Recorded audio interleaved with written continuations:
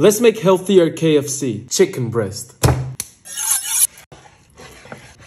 Cut into strips. Salt, white pepper, smoked paprika, thyme, oregano, mustard powder, garlic powder, onion powder, and ginger powder. Whisk until it's all combined. Sprinkle the spice mix on both sides. 1 egg. Whisk it up. Oat flour, baking soda, some more of the spice mix. Get it nice and mixed. Corn flakes.